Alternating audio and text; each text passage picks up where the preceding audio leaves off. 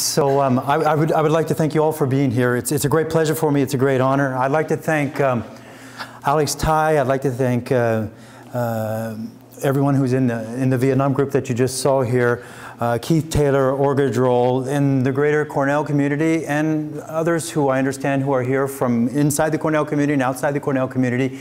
Thank you for being here tonight and for inviting me to speak at this event on the forthcoming book, which isn't out. It's going to be out in June or early July. First in the United Kingdom with Penguin, and then it'll be out in the States. It's called Vietnam, A New History, with Basic Books in New York in August. How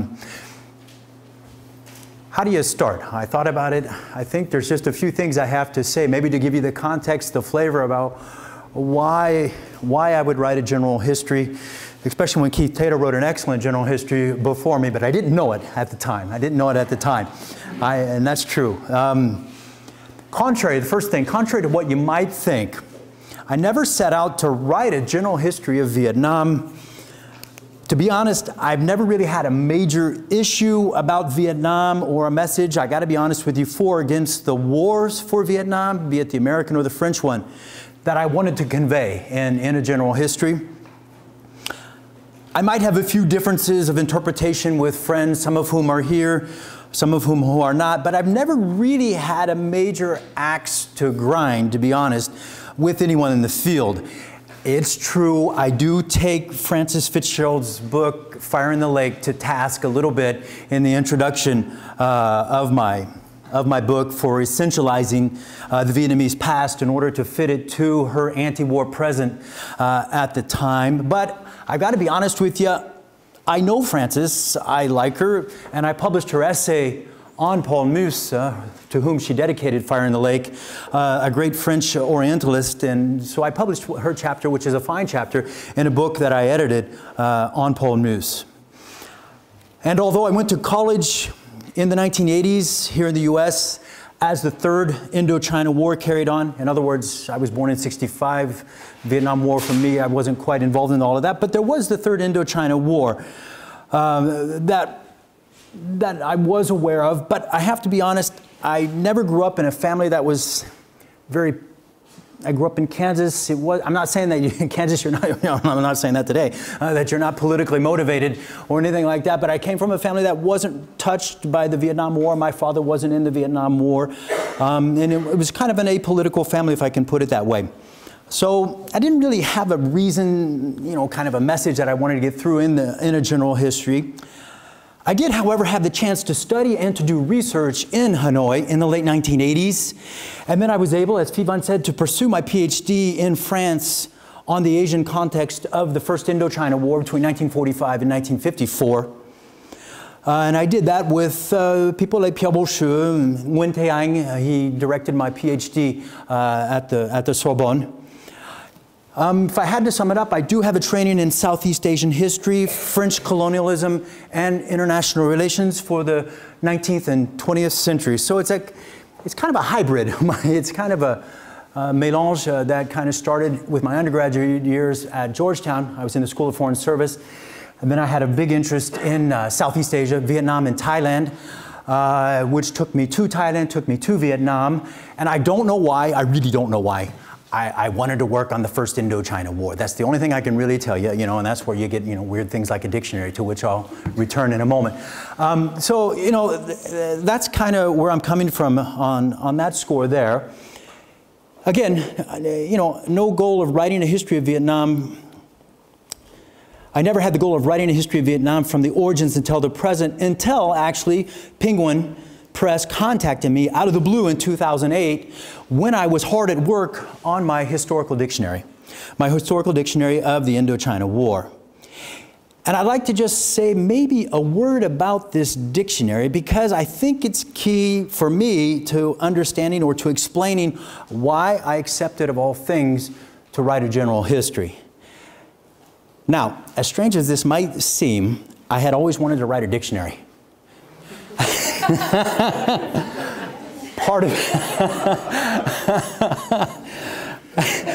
Part of it was just madness, I have to be honest with you.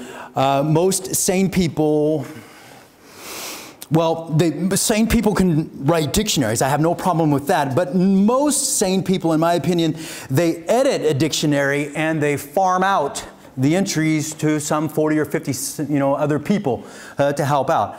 Now, I did have wonderful help on collecting information from a lot of people, but I decided that I wanted to write all the entries myself. So there's about 2,000 in this dictionary that you have here, or 1,500, yeah. And I wanted to do it myself. I liked the idea of doing history, producing history in different ways, and I thought it would be interesting to do it via a dictionary. I admittedly had a secret plot to come up with entries as well that would force people to think, or those who would read it, that would force people to think of the Indochina War in maybe multidisciplinary ways, transnational ways, and as Fivan rightly said, in sociocultural ways as well.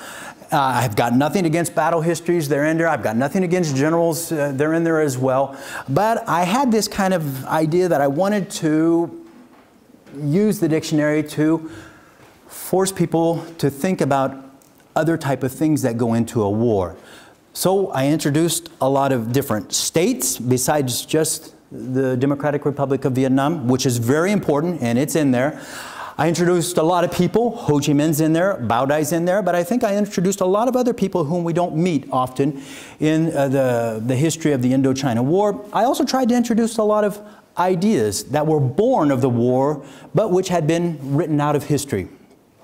So, to be really honest, I enjoyed writing hundreds of entries on things like children in war, religion in war, social mobilization, cemeteries, music, cinema, desertion, migration, myths, gender, photography, and so on.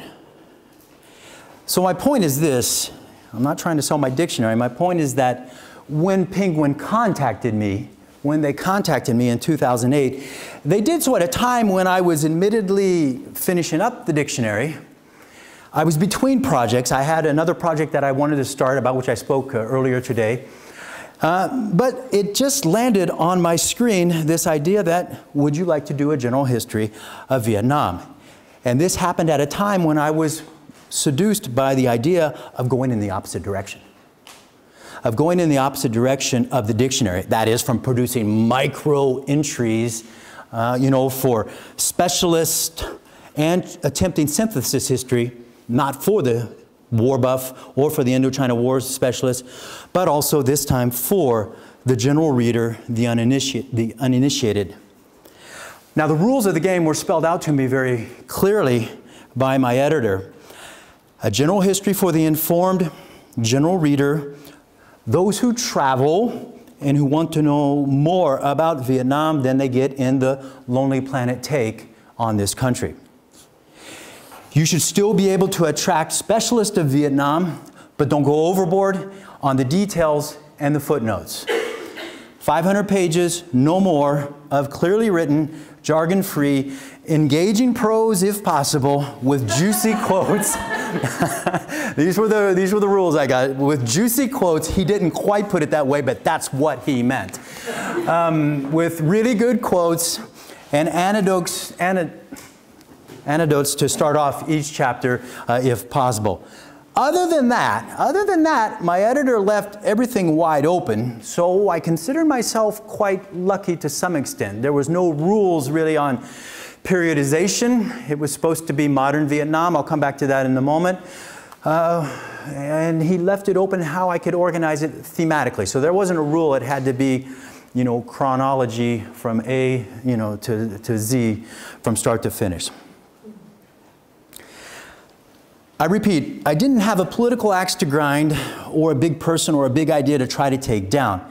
That said, I did feel strongly that there was much missing in the existing histories of Vietnam, which tended to focus on two sides, the American one and perhaps the French one, and the Vietnamese one, meaning the one led by Ho Chi Minh and his entourage. Now, there's anything particularly wrong about this. People can write the books they want. They can write the books they want, But I felt that there was so much more that could be said about this fascinating country of Vietnam that existed already in the general histories that are available. I'm not going to name them. They're good histories, but I thought that, you know, perhaps a little bit more could be done.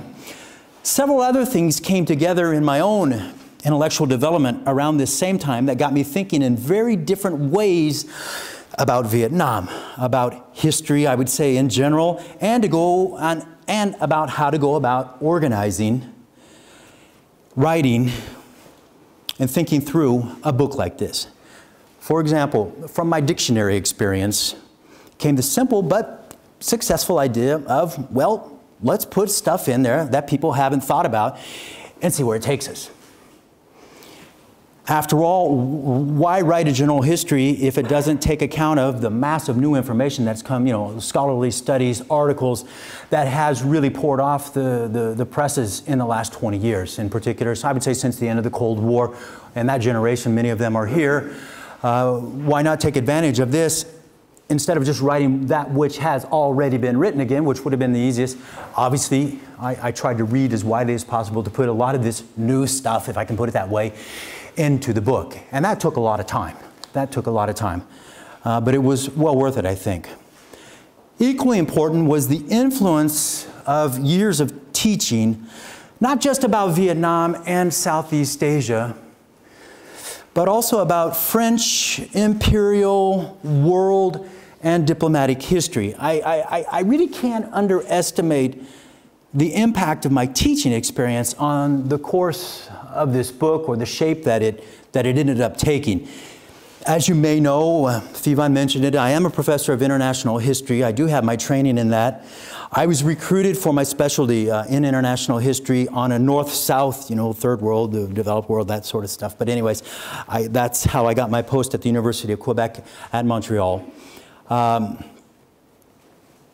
But it allowed me to work not just on international history, but it allowed me as well to work on decolonization, of course on my own specialty on the First Indochina War.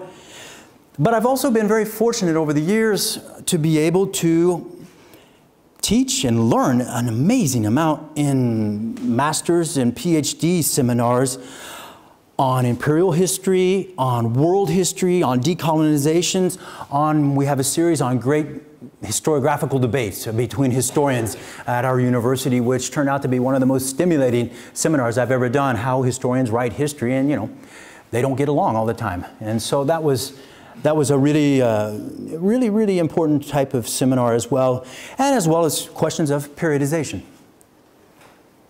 How do you periodize what you're going to write about? So it was this confluence, this kind of coming together of all these different things, but based on this kind of weird conjunction where I'd finished the dictionary and I was like, that was fun, although it almost killed me. That was fun, doing history kind of by entries. I said, that would be interesting to take up that challenge of doing a synthesis history and going in exactly the other direction. So I put everything on hold. I had a project that, you know, again, that I'm hoping to get back to soon. And I delved into the general history of Vietnam that I'm presenting to you, obviously, tonight. I might also add one thing about my training in France. It was such, I don't want to overemphasize it, but I did do my MA and then my PhD in France, and I was immersed in a kind of a French school which binds geography and history together quite tightly. Kind of coming out of that Brodelian school of thought, but also with people who work on Indonesia. I was very influenced by someone like Denis Lombard, who wrote a big book on Indonesia in 3 huge volumes, but about connections, synergies, synchronicity, sorry, and this sort of thing. So again, all of these things tended to come together, and I think I would be dishonest with you tonight if I were to say that I was not keen, interested, or it's just, you know, I can't help myself on weaving these themes into a readable general history of Vietnam.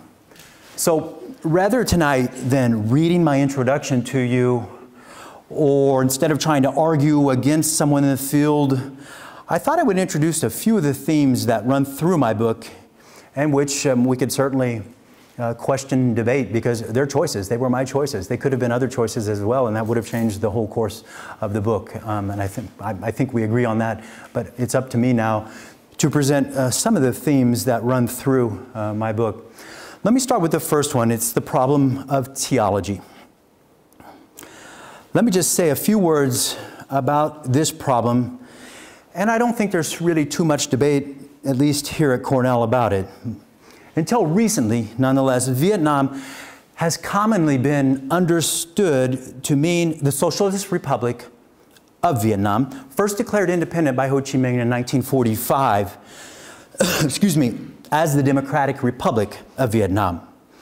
Now, the conventional narrative that you have in most of the general histories moves rapidly from the French attack on the Vietnamese monarchy in 1858 to the emergence of Ho Chi Minh's Vietnam in 1945 by way of discussion of French conquest, excuse me, colonial development, colonial modernity, and the rise of Vietnamese anti-colonialism, nationalism, and communism.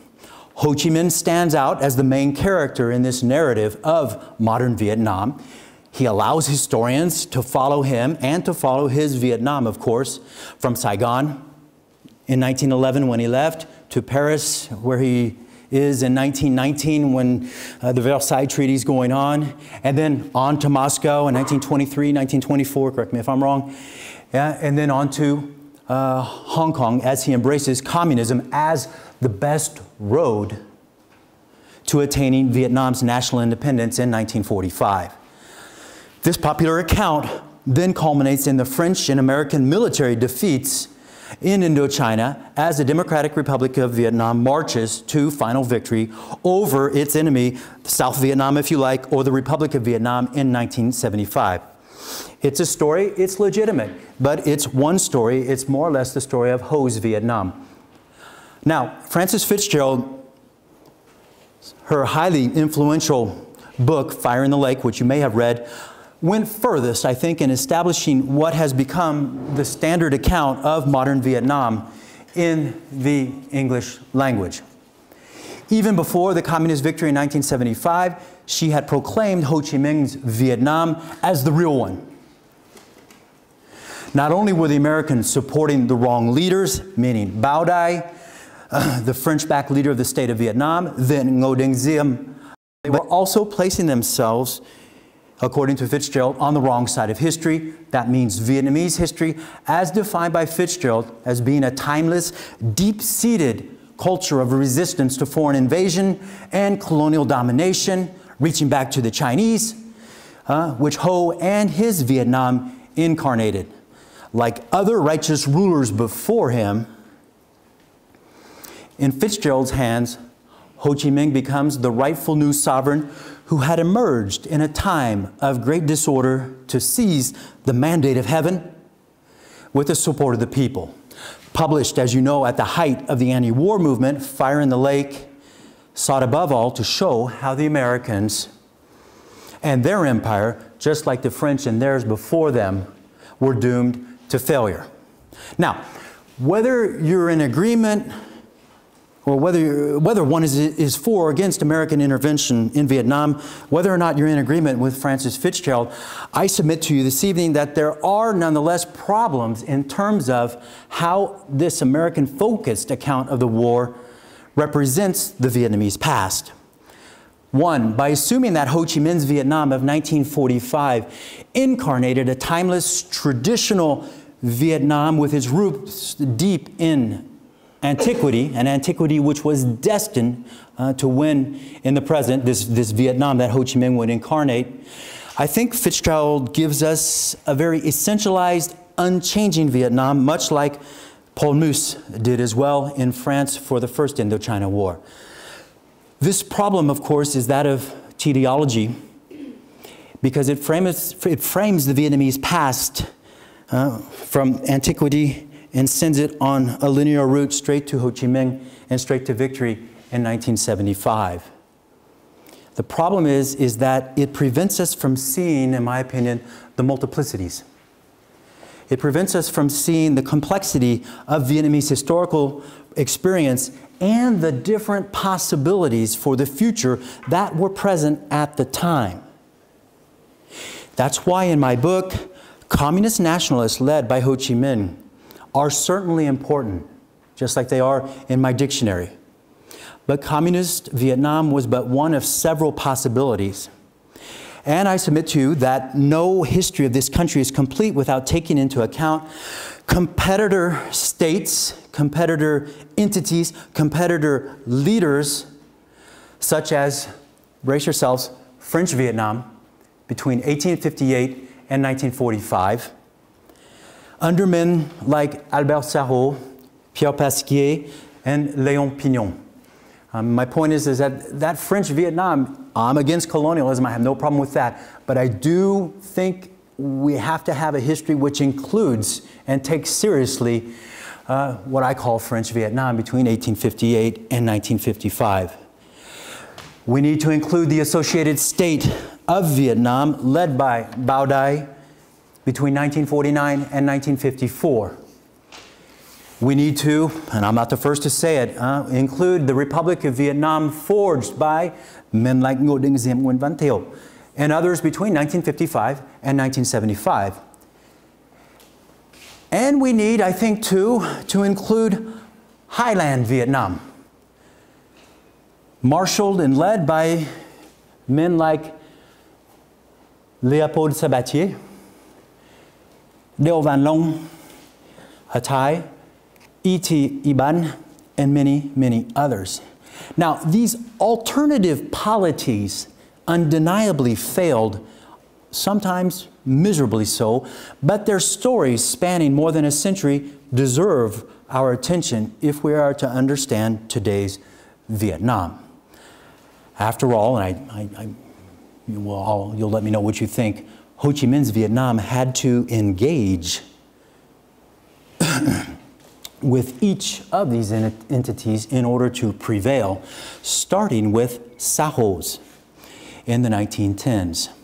There was not one historical Vietnam after 1975 to write about, no more than there was ever one United States, despite what the victorious Union historian said after 1865. And I grew up in Kansas, which is neutral between the two, so I'm not making the I'm just saying that there was a history that was wrote about those who were defeated during the American Civil War as well. You have to factor in everybody into this story. And as one astute observer put it in relation to the American Civil War, I quote, "To exclude all thoughts of the alternative is to lose contact with how it felt to peer into the inscrutable future," close the quotes. In short, it's not a question of being for or against the North or the South, whether it's in the U.S. or Vietnam. It's a question, in my opinion, to dare to follow that piece of advice, to peer into the inscrutable future without knowing necessarily where it's going to end up. It's no longer necessary, in my opinion, to write the history of Vietnam as the unique story of the victors, of the winners. We might also try to think of modernity in similar terms, and this is my second theme that runs through my book in one way or another. Much ink has been spilled over the rather slippery notion of the modern, of modernity, to say nothing of postmodernity. For many, I think modern simply means something recent, not old. The 19th and 20th centuries usually fit the bill best for delineating modern Vietnam as something recent, something modern.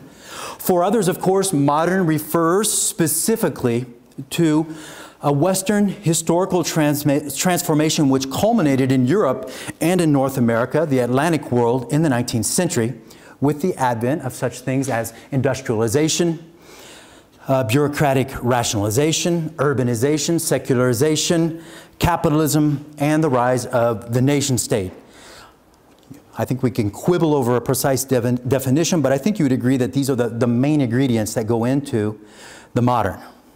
Now, according to this school of thought, Western colonial expansion in the 19th and 20th centuries exported these components to the non-Western world in one form or another. Now, it could be done independently, as in the case of Japan, Thailand, or say Turkey, or it could arrive directly through the colonial connection, the Western colonial connection, even the Japanese one, as in Vietnam, Burma, and Algeria. Until recently, I'm sure the older folks among us here, when we studied Chinese history, you'll recognize this. Until recently, most histories of modern China began in 1842 with the Chinese defeat at the hands of the British during the First Opium War. Only then, the story goes, or did go, did China embark on the road to modernization, progress, capitalist-minded industrialization, and socioeconomic organization. The history of modern Egypt starts the same way, with Napoleon Bonaparte's invasion in 1798 and the opening of the country to the West. The theme is the opening. The opening, that's the periodization. But there's problems. As one specialist of China has pointed out, we tend to use the term unmodern to refer, I quote him, to what existed in Europe before 1800 and what existed in the rest of the world until Europeans arrived and changed the way people did things, or alternatively, I'm still quoting him, until European ideas and opportunities were made available to people in other parts of the world to adopt and to adapt to fit their local situations. I quote. A number of scholars writing on Vietnam and colonial Indochina subscribe to this Western-centric conception of modernity and its accompanying periodization. And I include myself among them until recently.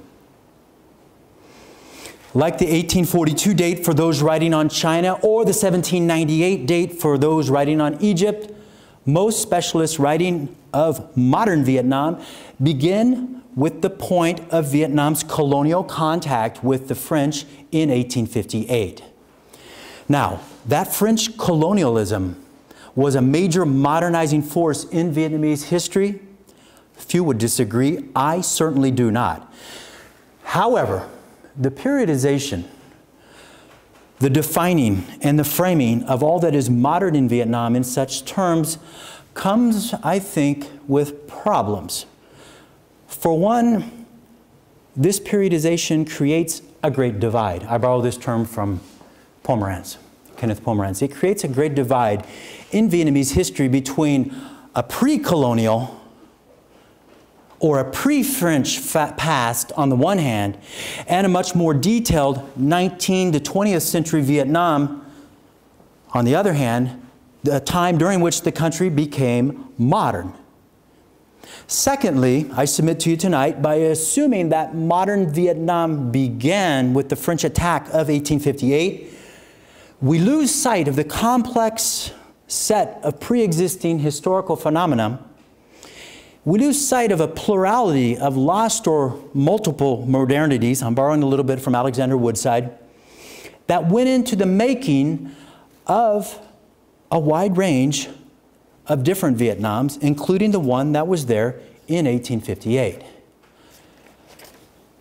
The meritocratic Confucian examination system and the rational, though contested, bureaucracies it nurtured were components of political modernity, according to Woodside, in China, Korea, and Vietnam long before 1858. As Emmanuel Poisson has shown, far from replacing the pre-existing bureaucracy and its civil servants, French administrators often grafted their colonial state in Annam and in Tonkin, in the central part of Vietnam, and in the northern part of Vietnam. They grafted it onto this pre-existing administrative state that they took over. They grafted, therefore, their colonial state onto it as an effective mechanism of rule, an effective mechanism of social control, an efficient method of political administration, and a source of information, and that might be the most important point, a source of information without which the French colonial moment would not have lasted for long. French efforts to develop Vietnam's roads, canals, dikes, are very important. They are. And I show it in my book. Their attempts to, and their successful attempts to develop the rice trade, for example, were very important. But if you look closely, and if you look at some of this new scholarship that I told you about at the beginning, we're now learning that they're picking up on earlier type of modernities that were already there. So again, I'm not saying that European modernization didn't count. There's a lot of it in my book. You won't be disappointed, and it did matter. My point is rather to suggest that modernity is not necessarily an all-or-nothing phenomenon.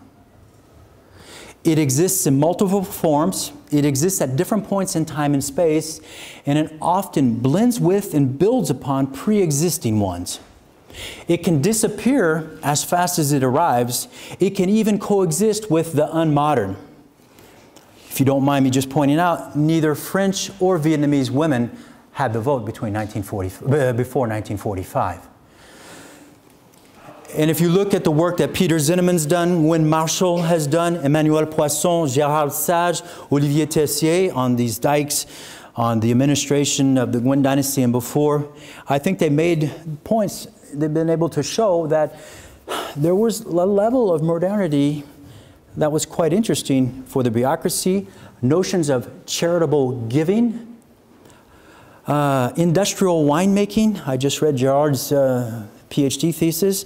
Olivier Tessier has done some fascinating work on dikes.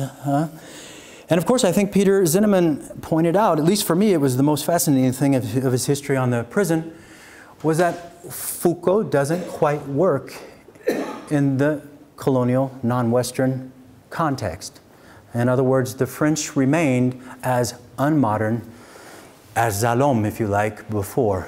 We can come back to this, but I'm just trying to make a point. I'm just trying to suggest that modernity is not a straight line either, and it's not quite what we think it is sometimes, and it could be interesting to look at it in a different way. That said, I am not, and I repeat this, it's very important, I am not out to construct an Asian-centered approach to modernity in the place of the Western-centered one. That's not my goal. All I'm saying is it's useful to keep these wider spatial and wider temporal considerations in mind. Why? Well, once again, I think they allow us to see the Vietnamese past and other pasts as well in new ways. And this is why, and this is going to be debatable, this is why I intentionally left open the precise timing of modernity's birth in Vietnam in my book, rather than insisting that modern Vietnam only emerged from 1858 onwards. This makes room for multiple modernities. It makes room for colonial graphs. It makes room for wider connections that the Franco-centric 1858 approach misses. It is an admittedly more complicated story, but I think, and you'll tell me, such an open-ended periodization makes it a much more interesting one than perhaps we've thought. And if we can believe such scholars like Sun Lai Chen, Jeff Wade, Lee Tana, John Whitmore, Keith as well, one of the reasons why the brief Chinese colonization of Vietnam in the early 15th century was so important was because it provided the Vietnamese with access to some of the most modern gunpowder weapons of the time, a sophisticated bureaucratic model, even if everything didn't work out in a straight line, and a colonial ideology which the Vietnamese needed for their own rethinking and rebuilding or building of a new Vietnam long before the French arrived on the scene.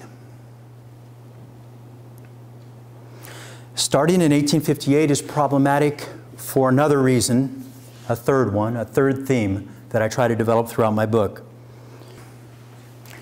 First, by starting the modern history of Vietnam in that year, one would not know that today's Vietnam is the product of its own colonial history.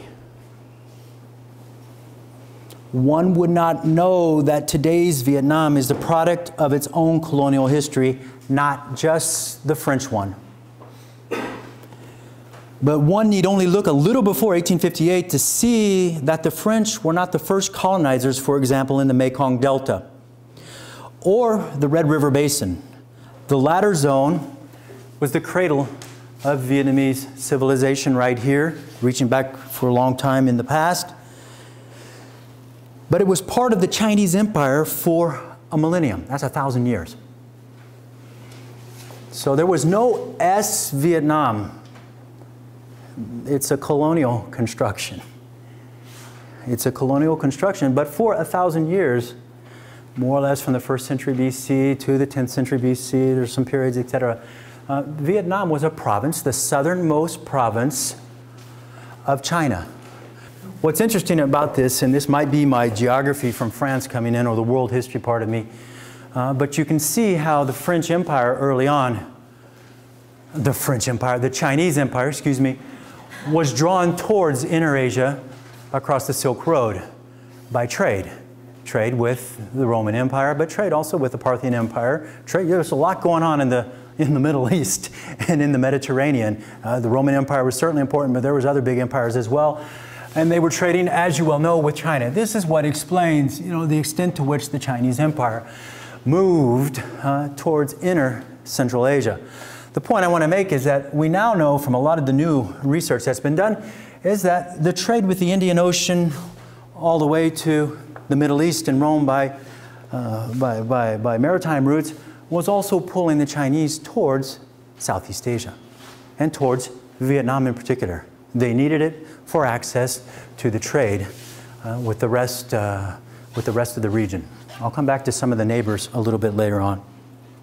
Once independent of China, in the 15th century, there was a moment there from the 10th century to the 15th, they came back.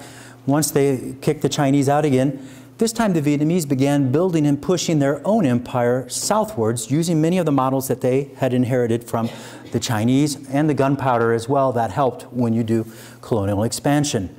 So they began building and pushing their own empire southwards, establishing protectorates over far-flung regions, promoting settlement, colonies, alternating between direct and indirect methods of rule over distant, multi-ethnic peoples, testing cultural assimilation, and developing their own mission civilisatrice as they went along.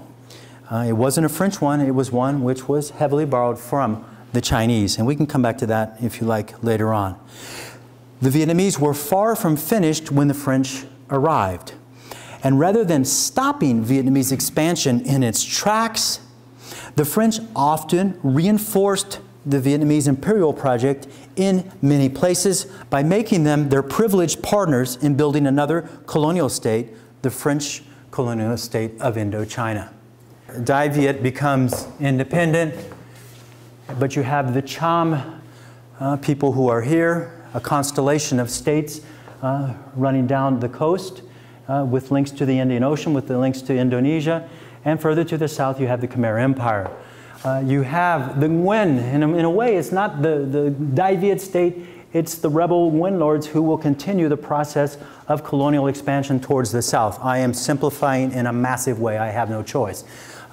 But there's a colonial push, and it is an empire, I submit to you. You can't understand Vietnam if you don't accept that they were colonizing as well. We come back over definitions and terms in a minute. Just to give you an idea, this Vietnam that you see here is not an S.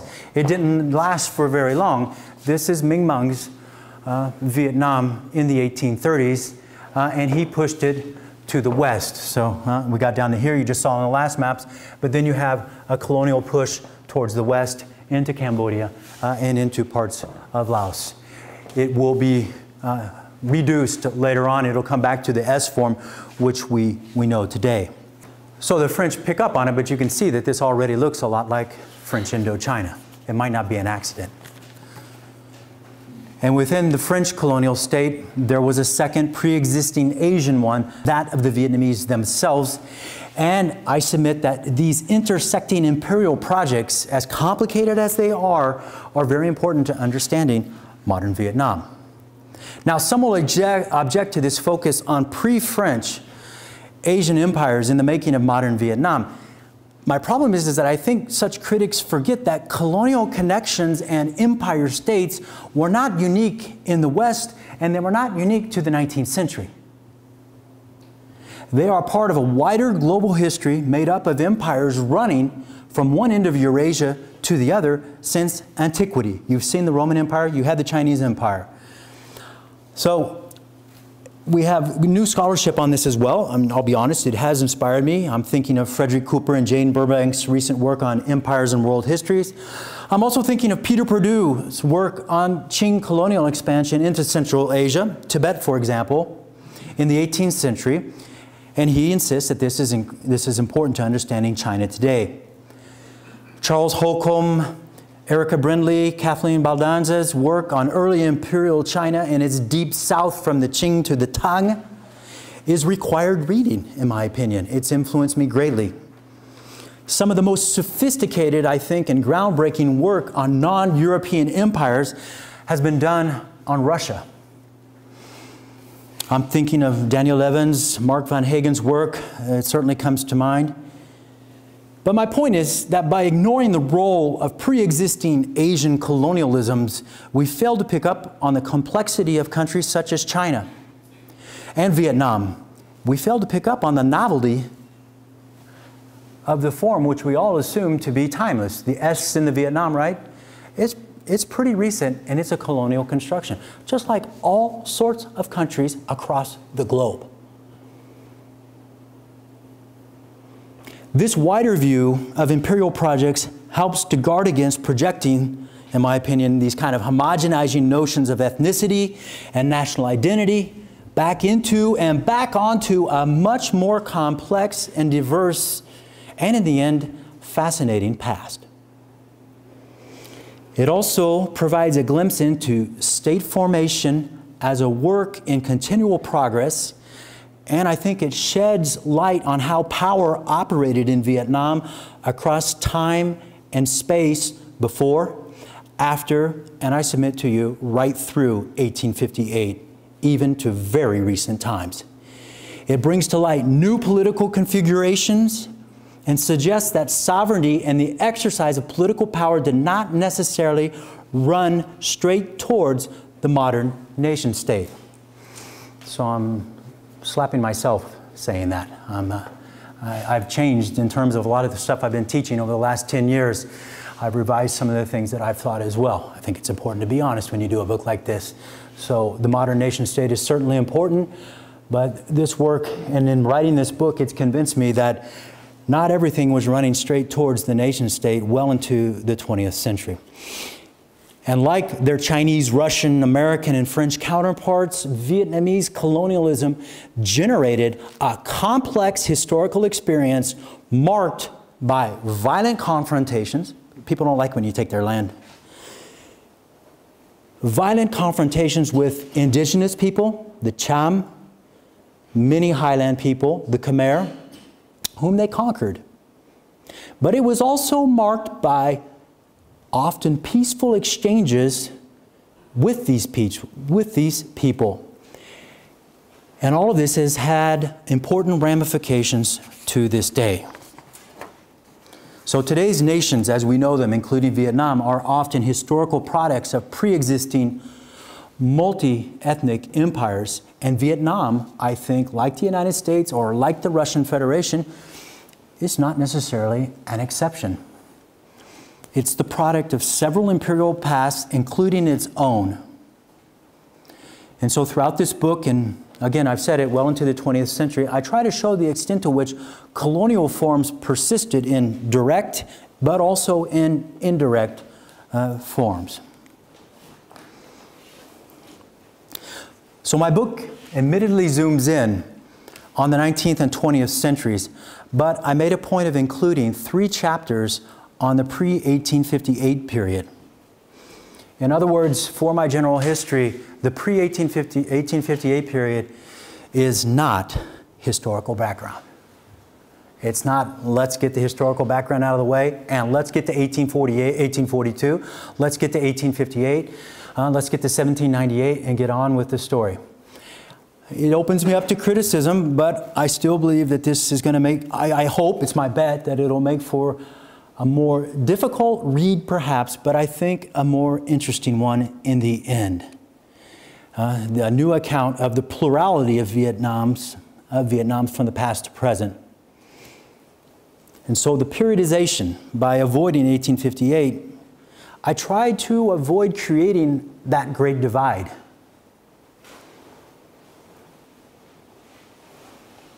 I try to avoid creating a great divide at the French colonial moment of 1858 between East and West, between modern and unmodern, between before and after, between unified and divided, between Viet and non-Viet. Some will object that by exploring Vietnam's colonial, diverse, and divided past, I'm engaging in a postmodernist fetish for deconstructing, or worse, that I'll end up legitimating maybe conservative justifications for foreign intervention in Vietnam. I politely disagree. If I take issue with anything in the politics of writing the Vietnamese past, it is just a persistent tendency inside, I think, and outside of Vietnam to exceptionalize it. While I have no problems taking American empire and nationalism to task, I enjoy it, I do not believe that we have to exceptionalize the Vietnamese and their past in order to take down or defend American exceptionalism. This is a tendency that we see perhaps in American diplomatic history. We can come back to this point if you want. Maybe I have a small, itsy-bitsy axe to grind that it's time to, we don't need to exceptionalize the Vietnamese. The Vietnamese can take care of themselves. They're just fine. But it makes it for a much more interesting read if we can then compare the Vietnamese experience with other experiences around the globe, including the American experience. Why not? Let me stick with this. It's kind of a sub-theme. It's the problem with the Red River narrative. The Red River, as I mentioned, is considered to be the cradle of Vietnamese civilization, the Dai Viet state, which was, even existed for a short time before the Chinese came. I start my general history off in the Red River like everyone else does. When you write a narrative, you gotta start somehow. My choice was to start in the north, but my choice was to end with non-Vietnam. My choice was to weave in, to avoid a teleological spin in my book, in chapter 14, the last chapter, was Vietnam beyond the Red River. And what did I do? I went all the way back in time and then came all the way up to the end of the 20th century around the theme of non-Viet Vietnam. In other words, I write the highlands into the story, I write the Cham into the story, and I write the Khmer into the story with a lot of different, I didn't get everybody in there, but you get my point, is that these three spaces, Highland Vietnam, Cham Vietnam, Khmer Vietnam, I was able to tell kind of a counter narrative. I reversed the narrative so that it wasn't one just reading from north to south, a Vietnam-centric and ethnocentric take on these very important other parts of Vietnam who were conquered and colonized, but who have a story to tell as well, which existed before the S, that existed before the Vietnamese left the Red River Delta on this colonial expansion of which I spoke a moment ago. To be honest with you, I got the idea from reading quite a bit on the new Western history in the United States, which took off in the 1980s and 1990s and which has grown over the last few decades. I'm thinking of a lot of historians who contested, rejected, and rewrote a new history of the Americans West, the American past. And they turned on its head, or they rejected the Turner thesis of the development of the American past. And to be honest, I had the idea that something similar needed to be done with the Nam Tien, the southward move, which is a very Turnerian take on Vietnam. This idea is that it's go west, young man, go south, young man, the hardy. It's true, it's true. I mean, that existed. You saw the Colonial Project, but we now have to factor in the non-Viet people into this story. If you talk about colonialism, you have to talk about conquest. And if you talk about conquest, you have to talk about resistance. People resisted the Vietnamese resisted the Chinese. The Vietnamese resisted as well the French. In my book, I talk a lot about resistance to colonial domination, to colonial conquest. I mean, oftentimes this was a violent affair when people take land from other people. So a lot of people resisted. That's in there. But I also took a chance and I wove in the flip side of resistance, and that's collaboration. So again, I want to be real clear about this, is that resistance, there's two sides of the same coin, resistance and collaboration, in my opinion. We can develop it a little bit more in the question and answer period. So I do talk about resistance in my book, and as a lot of others have already. But I also wanted to include colonial collaboration, because there was so much violence, colonial violence, during the Chinese period, Chinese Vietnam, but also during the Cham and the Khmer and all those who were conquered as well by the Vietnamese, and then the Vietnamese who had to deal with the French. And then let's face it, war created very complex situations where people resisted the invaders, whether they be French, Americans, or others, but oftentimes they had to collaborate. Collaboration, I think it's important to have a definition, and I want to give you one. Collaboration is almost always occupier-driven. I'm borrowing Jan Grass's definition of collaboration for Eastern Europe during the Second World War.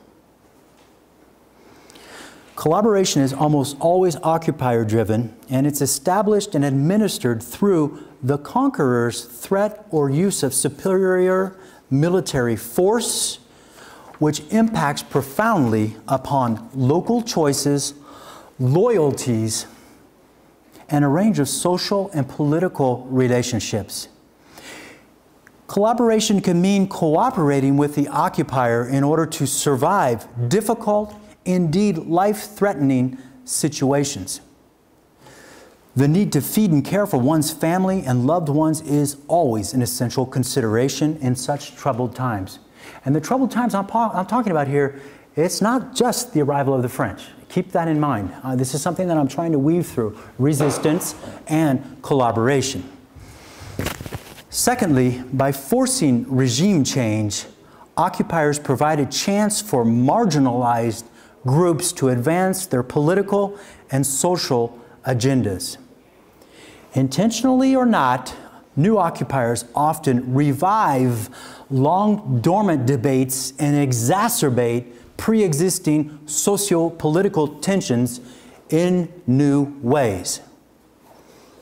Think of Vichy France. Lastly, collaboration is never unchanging. It's never static. It changes as the occupier's strength weakens, the likelihood of outside intervention increases, or the international balance of forces shifts. And as it does, strategies of cooperation and strategies of resistance to occupiers change accordingly. This does not excuse purely self-interested collaborators. These people existed in Vietnam, they existed in Cham, Vietnam, as they did in France and throughout world history. But not all peasants, not all mandarins, and not even all kings who stayed on to work under the French were simple traders, or they were simple traders at the outset. They were, above all, vanquished. If we go to the French, as my case study, the French monopolized the use of modern violence, and they didn't hesitate to employ it. Given the asymmetrical nature of the battlefield in the late 19th century Vietnam, the rapid collapse of the Vietnamese army left civilians with little choice but to collaborate with the occupier, retreat into the hills, or to risk serious bodily harm. So people resisted. The Vietnamese resisted, elites resisted, mandarins resisted. We know this.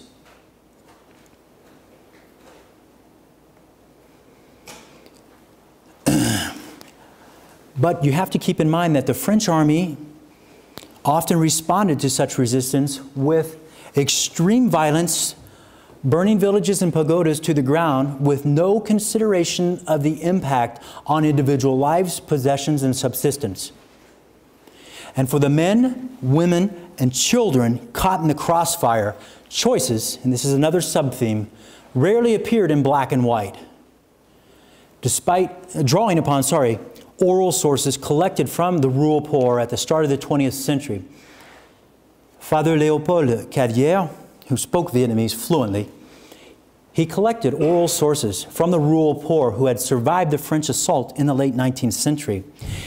And here, as in other parts of my book, I try to capture how people had to deal with the violence of colonial conquest and war. Things were never as clear as they would seem. I think it's important that a book on Vietnam, I'm not saying that all of the history of Vietnam is violent. I had to pick some of my themes and justify them. I'm not saying Vietnam is a history of just violence, colonialism, and war. I'm just saying that resistance has been one of the themes which has been taken up in the histories of Vietnam that exists, and I keep it in there because conquest is violent. But I also tried to weave in the question of collaboration, and that it's not just a simple question of selling out your country. It's a question where you could be someone on the ground and you need to take into consideration life and death questions, and you make choices, and they're not in black and white. But collaboration also allowed formerly marginalized groups to assert themselves and their projects. The Vietnamese drove the Ming Chinese out of China in the 15th century. There's no doubt about it. Correct me if I'm wrong. But thousands of Vietnamese elites also welcomed the Chinese and saw in their presence the chance to push through a socio-political revolution of a Confucian kind. Even the victors of the Chinese would embrace Chinese statecraft, culture, military science, and colonial ideology in order to modernize their state and grow their own empire at the expense of the Cham and the Highlander peoples, as I mentioned a moment ago.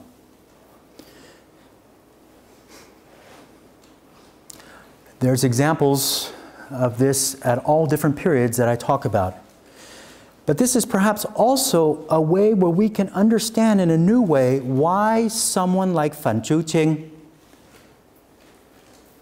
There was two great heroes in early Vietnamese resistance history, Phan Bội Châu, who resisted the French. He went abroad to Japan.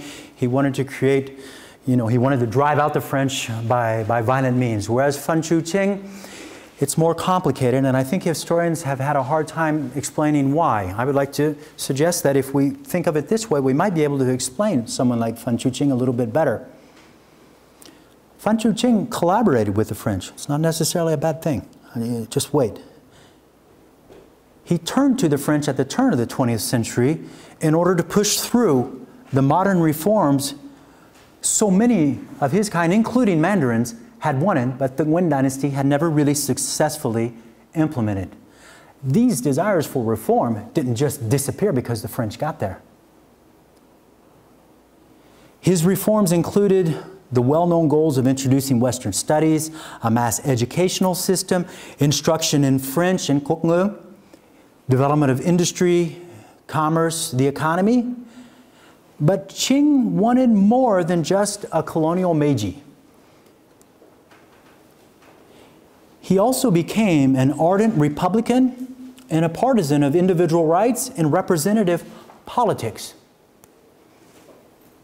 Though he can never say it publicly, he also wanted to use the French to help him accomplish a Vietnamese revolution. And that revolution, I submit to you, was the overturning of the centuries-old monarchy. Phan Chu Trinh hated the monarchy. He believed in republicanism. You need to put yourself in that time frame. Violent conquest of Vietnam by the French, no denying that. But Trinh also saw the possibility of using the Third Republic to promote a very Vietnamese revolution. And that revolution was, he thought, and he was pushed the French to get rid of the monarchy. That can seem mad to you, but I submit that that's what he wanted. The emperor had to go, and if the French could help him on that score, then all the better. More than anything else, Qing's collaboration with the French turned on his desire to use the French to overthrow the monarchy and to create what he thought would be a colonial republic. He reminds me a lot of Farhat Abbas in Algeria. Farhat Abbas, who wanted the French to go all the way, direct assimilation in a republican sense. And I do think that this is something that Phan Chu Trinh wanted as well. Farhat Abbas went so far as to say that he denied the reality of Algerian nationalism in favor of egalitarian republican assimilation. He believed this. You have to put yourself in his shoes at the time. And he's very similar, I submit, to Phan Chu Trinh. There's a lot that's different, but Phan Chu Trinh also wanted to push the French to get rid of indirect rule and to get rid of the protectorates. If you keep the protectorates, you keep the monarchy. So this explains why Phan Chu Trinh wanted to get rid of the protectorates. He wanted assimilation. He wanted direct rule, because that, he felt, would be the ticket to creating eventually a republic, a colonial republic. It can be a contradiction in terms, but we have to follow these things as they develop in time and in space. It could only work, of course, if the French made good on their own republicanism, and as I tried to show you in my talk earlier today, that was one big gamble. But here's what he said at the time, like Farhat Abbas, I cite, if the French, not citing it, he said, if the French helped push through this Republican revolution, I cite, the only thing the Vietnamese would fear would be seeing the French leave Annam to its own devices. This isn't a traitor talking. This isn't a traitor talking. This, in my opinion, is a way that one partner in an uneven, unequal relationship takes advantage of that definition of collaboration which I gave you in order to push through a local revolution on Vietnamese terms, using the French. So yes, the French exploited the Vietnamese, but the Vietnamese also had their projects as well. Why not go up to 1950 when Suphanawong, the Prince Suphanawong in Laos, Khaison Phumibang, another Laotian, or Sang Ngoc Minh in Cambodia, they joined Ho Chi Minh to create a set of associated states of Indochina. I try to show in my book that these aren't just collaborate. I'm trying to go in the other way. You see what I'm saying? You can't just write these people off as traitors. They sold themselves out to the communists. I try to show that they had local reasons for joining the Vietnamese to promote very Lao, if you like, or very Highland, or very Cambodian projects. They bet right, if I can put it that way, because they would go on to rule post-war, post-colonial, and post-war Laos. Cambodia is a whole other kettle of fish, and we're not going anything near that right now. So Phan Chu Trinh colonial collaboration with the French was riddled with contradictions and not a little naivete, but again, collaboration was an important part of what went into the making of modern Vietnam, and colonial collaboration often carried within it revolutionary indigenous projects. There you have five themes which I tried to weave through my general history. I think I've given you an idea of why I let go of 1858 in a desire. So you can see that my modern history goes back to the beginning. And I leave it up to the reader to decide what's modern, what's not, what's Vietnam, what's not. It's your choice. Thanks.